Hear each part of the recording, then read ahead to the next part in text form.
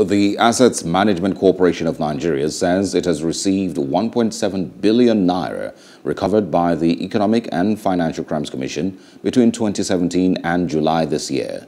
According to A.M.C.O.N, the funds recovered loan payments which were credited to its account with the Central Bank of Nigeria. The corporation made this known in a letter to the House of Representatives Ad Hoc Committee on Assessment and Status of All Recovered Loot from 2002 to 2020. Hello, hope you enjoyed the news. Please do subscribe to our YouTube channel and don't forget to hit the notification button so you get notified about fresh news updates.